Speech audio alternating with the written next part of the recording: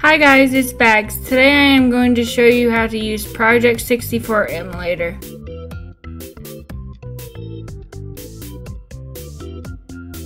First, download it, then open the folder. Next, open Project64 application. Make sure you have ROMs and a ROMs directory selected so your games show up. I own all of my ROMs, so I can't tell you where to get them. Then click Options, then Input Settings. Click Bound Device and select whatever you are using for a controller. Bind and map your keys, then click Apply and OK. Now load your game and enjoy.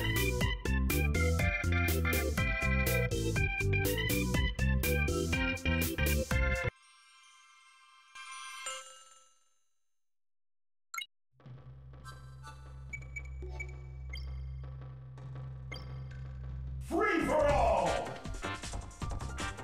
Copy! Nest!